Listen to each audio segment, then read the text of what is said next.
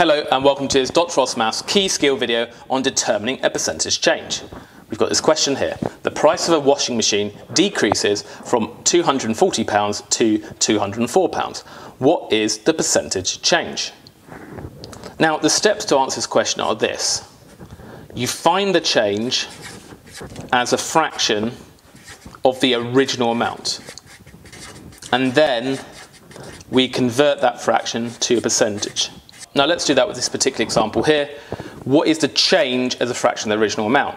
Well, the change from 240 to 204, let's work that out, is £36.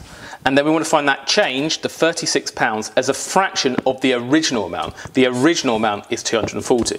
So we do 36 as a fraction of the original amount of 240, and then we convert that fraction to a percentage. Now how do we convert a fraction to a percentage? We can just times it by 100.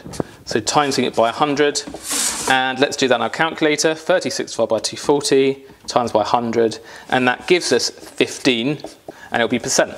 And if you don't want to have to remember this method in words, then the formula for percentage change is this. So percentage change is equal to the difference, so the actual change, divided by the original amount and times by 100. And that's exactly what we did